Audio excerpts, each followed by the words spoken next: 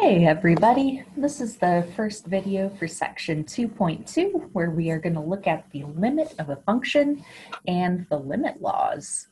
So first, we'll start out with the idea of the limit of a function.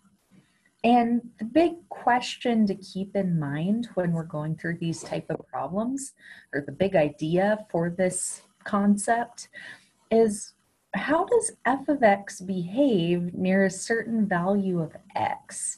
That's what we're going to be asking ourselves, and that's what we're going to be really looking at when we do this. So we'll just jump right into it here with our first example. How does f of x equals x cubed minus 8 over x minus 2? How does that function behave near x equals 2? Okay. So in order to get a picture of this function's behavior, we're going to just start out by making a little table of values here. Nothing crazy. This is the standard algebra stuff going on. We'll plug our x values into the function. So like plugging in 3, for instance, 3 cubed minus 8 over 3 minus 2. All right, we would get 19 for that, and that's one of the few that we can do by hand. For these values with decimals, we'll just use a calculator to plug those in. So at this stage, go ahead and pause this video for a second and fill in the rest of the tables here. See what you get for these other values of x. So pause right now and then come on back to it. Okay, so you're back from your pause now. You've got your table of values completed. And let's fill in the values here, what you should have found at least. When we plug in x equals 2.5, we get a f of x value or y value of 15.25. And then plugging in 2.1, you get a value of 12.61. Plugging in 2.01, you get a value of about 12.1. I didn't write any other decimal places down, so that's close enough, I guess. And then 2.001, plugging that in, we get 12.006 is what I have. Okay, so you might wonder, okay, like, why did we choose these particular x values? And that goes back to what we're looking at in this original question. We're trying to see how this function is going to behave near x equals 2. Okay, so our x values that we're plugging in here are getting closer and closer to 2.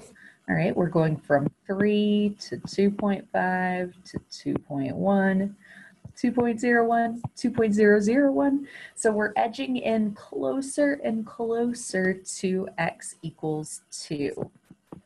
All right, and just to make sure we're all on the same page here, why can we not just plug in x equals 2?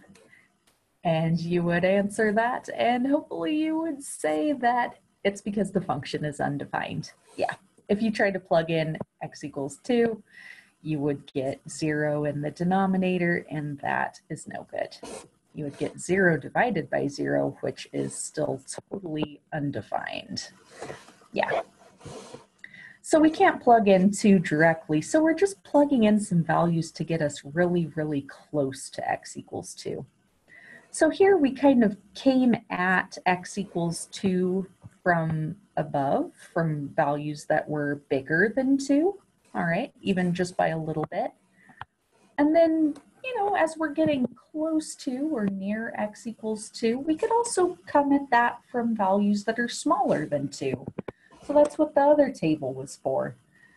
We came in with x equals 1. You should have gotten a value of 7 for that. 1.5 gives you 9.25. 1.9 gives you 11.41. 1.99 gives you 11.94. Again, there might be some more decimal places after those, but that's good enough for right now. 1.999 gives us 11.994. Okay, so this is approaching 2 from values that are a little bit smaller than 2. All right, 1.999, pretty darn close to 2, but it's still a defined value for our function. Okay, so let's see what is going on here with a little graph. Okay. So I'm going to set up some axes for us. We don't need too much on the x-axis here because we really only care about what's happening near x equals 2. Okay. And y-axis, let's get this set up. 7, 10, 11. All right. There we go. So we're set up here. Now, remember, first things first, we couldn't actually plug in x equals 2, all right, because f of 2 is undefined. Okay, so we don't want to put a point where x equals 2 on our graph.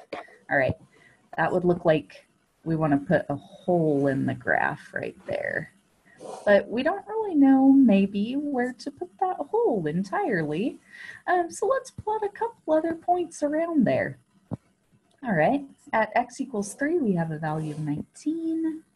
Up here, x equals 1, we have a value of 7. That's nice and solid.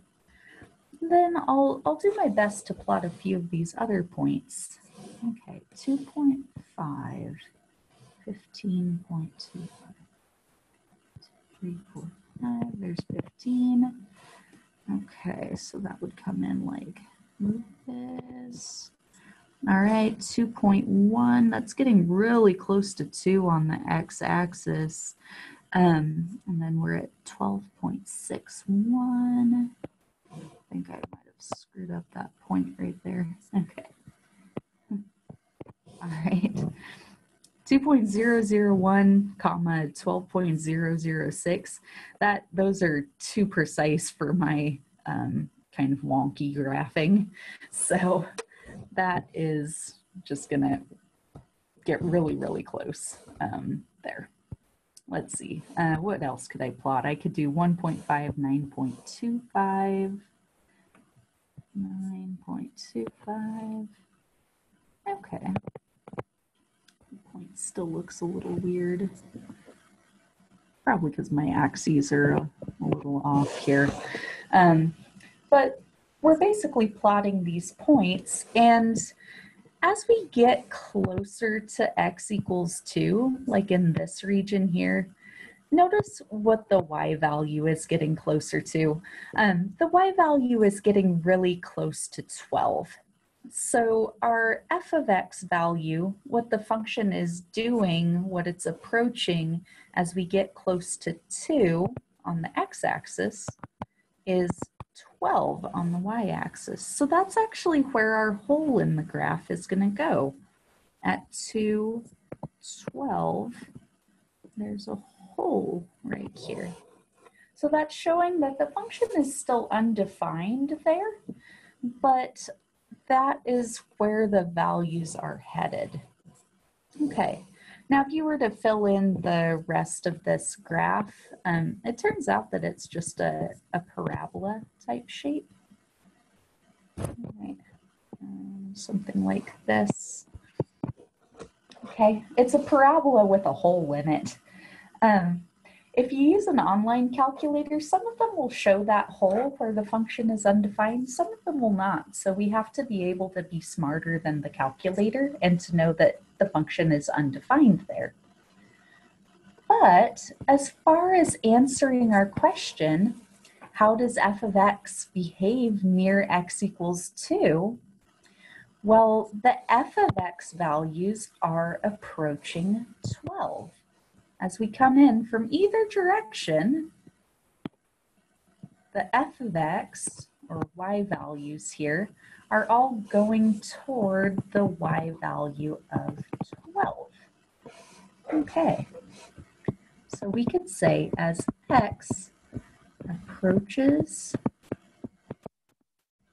2, like we were showing in our table with the x values, f of x, those values are approaching 12. Okay, so that's the conclusion for this problem. The function values approach 12 as x gets close to 2. All right, now we'll look at what that means mathematically and what the definition is for all of this in the next video.